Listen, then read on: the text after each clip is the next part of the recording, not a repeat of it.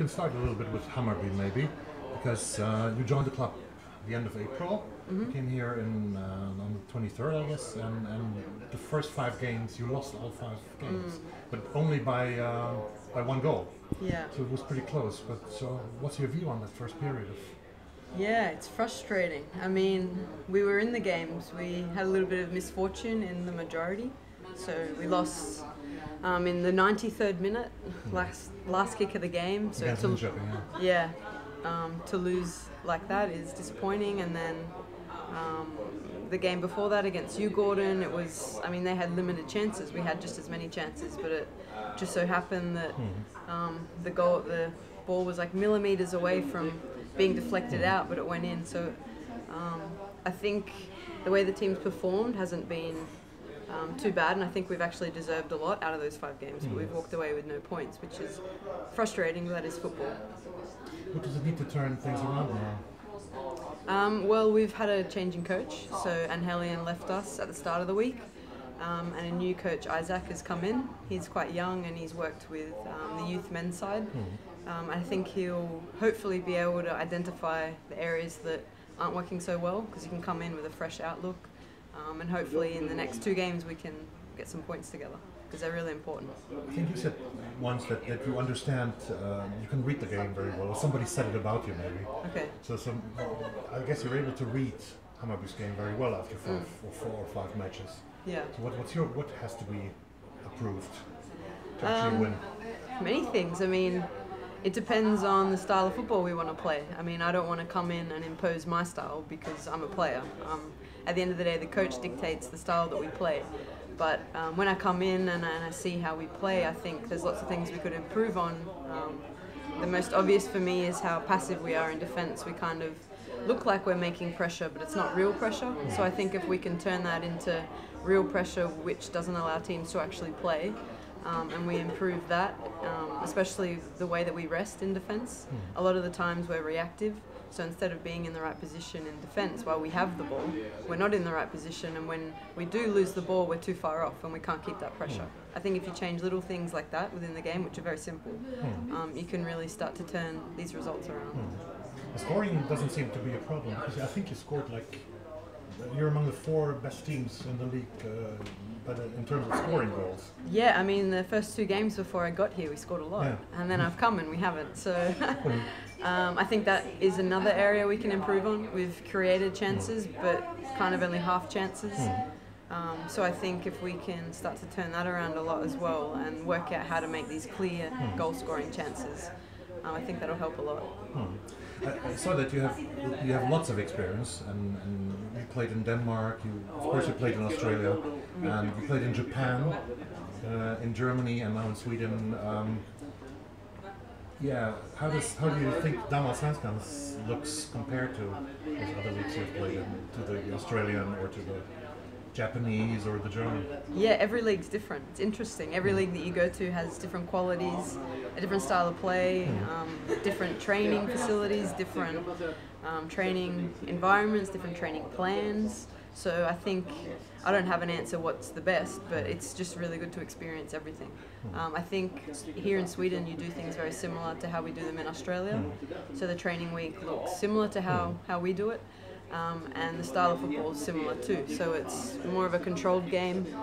You do play quite direct when you need to, but at the same time it's not the high pressure that we had in Germany, and it made it really difficult to play.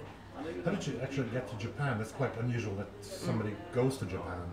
Yeah, there was a number of internationals that have gone there, especially from Australia. I think there's been 4 or 5 of us. It's only like 8 hours away from Australia. Yeah, so I think there was a period in the Nadeshiko League that they really wanted to bring in foreigners, and they started to put a lot of money and effort into it. And I also had a contact at home in Brisbane who coaches females but has a Japanese wife, so he has very good links with the Japanese, and he usually takes school groups and club groups over. So he had made contacts to clubs through that, and then found out that maybe I was interested and my best friend was interested, and discussions just started, and since then, a number of Australians have gone, a few Americans too. Okay. You've lived on 3 continents now: Australia, Asia, and Europe. And I guess from every country you bring something with you. You take something home with you, or for your personal life experiences. Yeah, life experience, definitely. In terms of physical things, not really, because I don't have a permanent home. So when when I buy things, you have to put them somewhere, and it gets really difficult. So for me, it's probably, I collect photos more than anything. I really love photography, so I have a lot of photo albums that I don't know what I'll do with at the end of the day, but I probably could start some sort of, like, I don't know, postcard business. They're just such beautiful, it's not really what I want to do, but I could do it.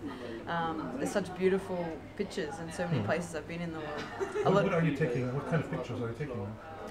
Anything that I find that captures kind of the experience that I've had. I don't usually do like photography of people. I try to avoid faces and people. It's more landscapes, but anything that encapsulates like the culture or the place that I'm at. Have you heard of Vivian Meyer? No, I haven't. She's The woman in New York, in America, who I think she was discovered after her death as a photographer. Because there's a song from the Manic Street Preachers on the new album called Vivian, and it's about her. Okay. That's interesting. But are you not publishing your pictures on Flickr or something, or blog? I'm a pretty private person, but I do have a couple of albums on a website, but I don't keep it up to date. I'm pretty relaxed with it. It's not like my priority or anything. Is that a future it's more of a hobby. Because I know you're a pharmacist as well. Yeah, I studied pharmacy.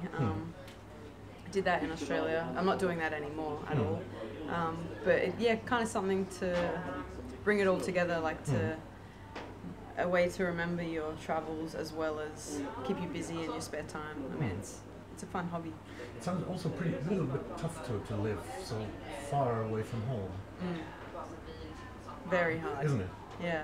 I mean, I probably found it the most difficult in Germany because I was there for so long. I think the more you keep moving and the more you keep traveling, the easier it is because you're just always looking for the next adventure, the next high. But when you really do ground yourself in a new country for a long time, it gets quite difficult because you get over that initial it's like almost like a honeymoon period where you're like, oh, this is a great city, I want to go out and do the tourist things.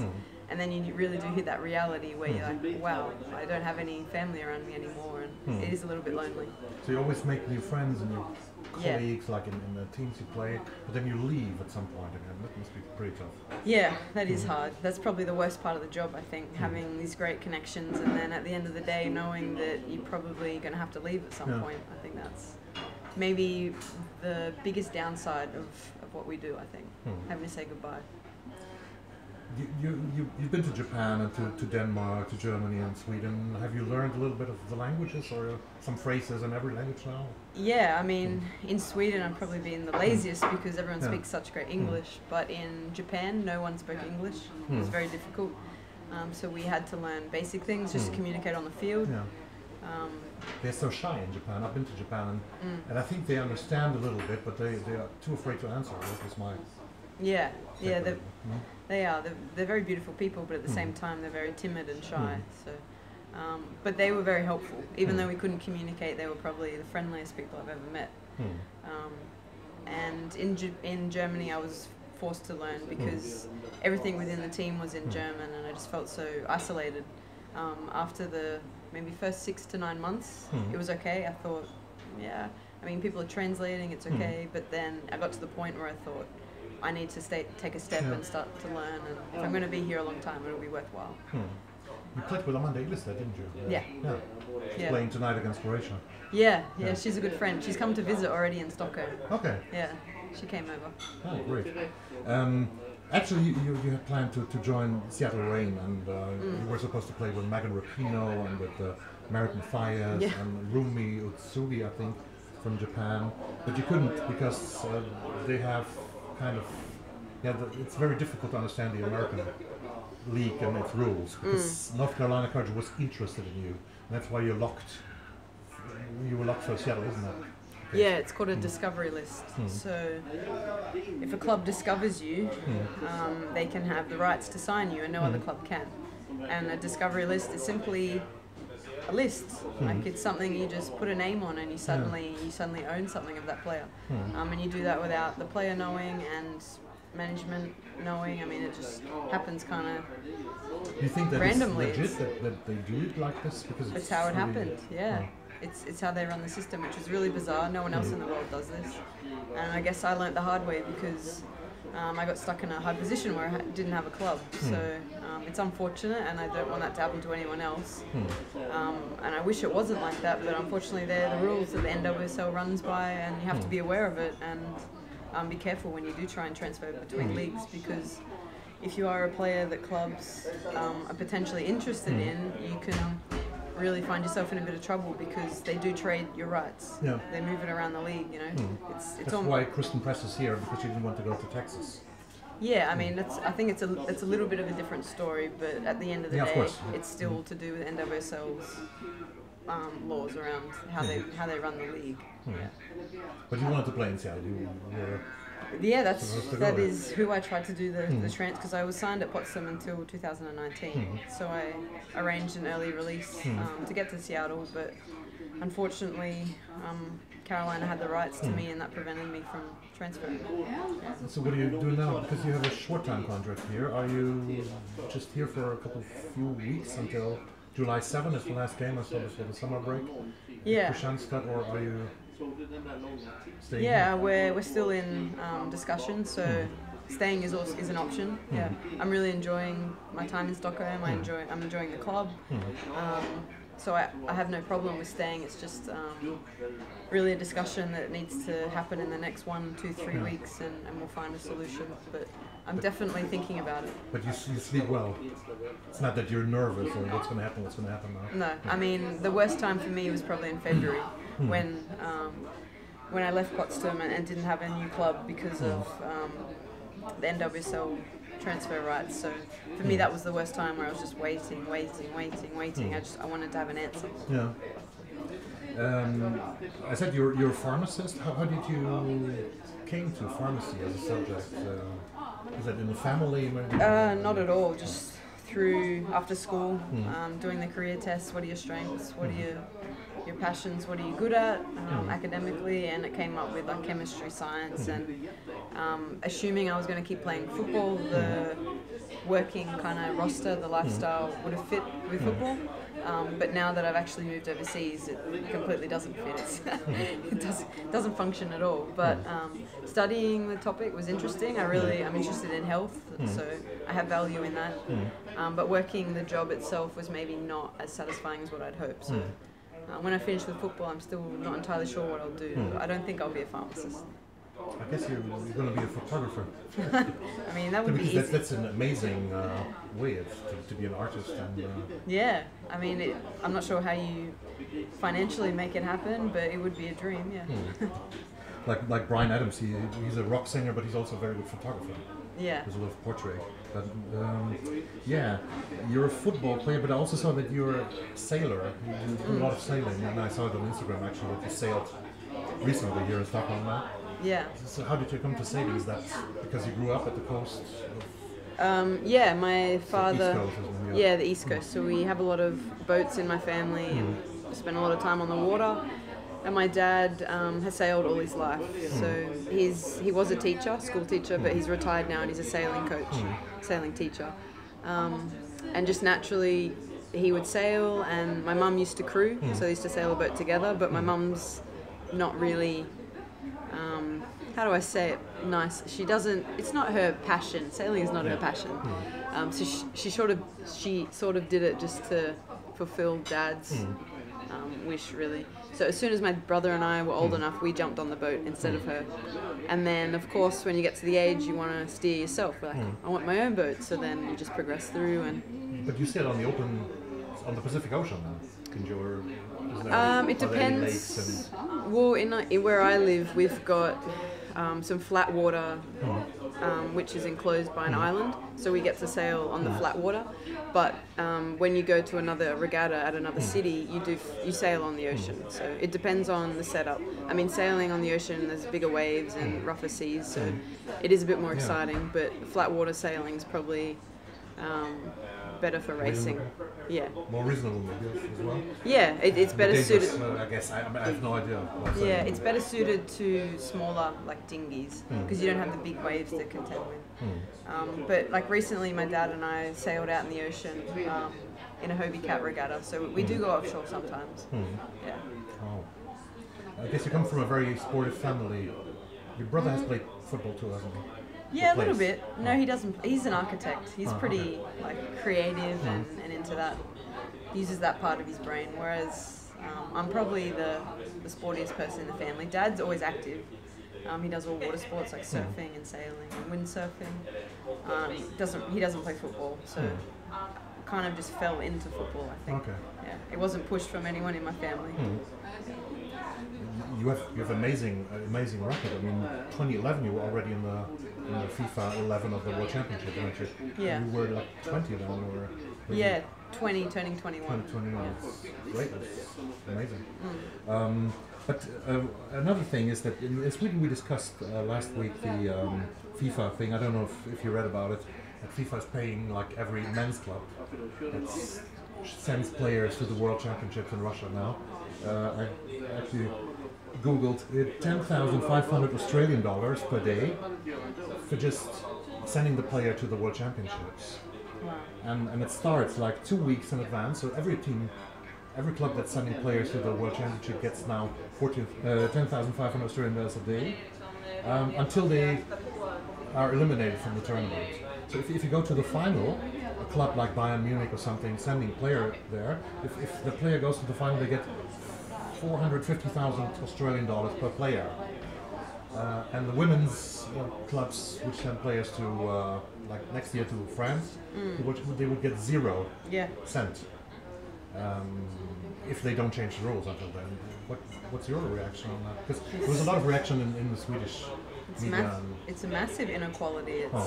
It really, really highlights how big the inequality is. I mean, we're so aware of the difference, for instance, in prize money. We know as a fact that the women come nowhere near they're not even in the ballpark of what the men are being rewarded. And I think it's an area that has to change, and I think there will be active steps leading into the next World Cup where this will be challenged, and I think groups will come together and they will try and challenge FIFA and start to demand more for the women, because I think it's the only way the game's going to progress. I mean, if we don't start asking for more, if we don't have more of a budget to improve the game with, how's the game going to improve? The game and the organization, everything around. Yeah, exactly. Yeah.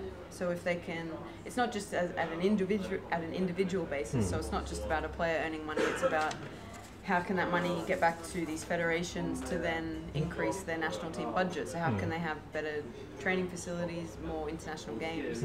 I mean, I know, for instance, in Australia, our national team budget just isn't big enough. It's never big enough. You know, we want to play more, we want to train more, but there's just never enough money to allow that to happen. So if it comes down from FIFA, fantastic. It'll be a lot of relief off our shoulders.